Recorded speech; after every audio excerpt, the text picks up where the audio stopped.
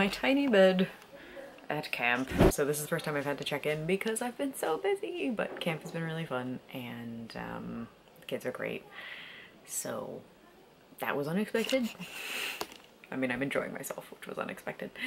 I have been reading a little bit and I started this book on the plane and it's been so great. I have some other thoughts that I'll throw in when I do a video about Dragonlance. I think I will do now, but Margaret Weiss and Tracy Hickman are wonderful. Here's Raceland. Focus on Raceland, not me. There we go. Raceland is wonderful. I haven't forgotten, but it's just so nice that I still love him as much as I used to.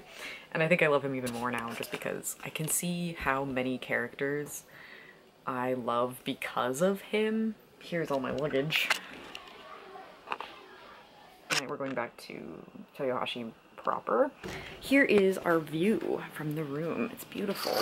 We have the ocean right there. And we're gonna go to the beach now, so that's why I put my camera out for the first time.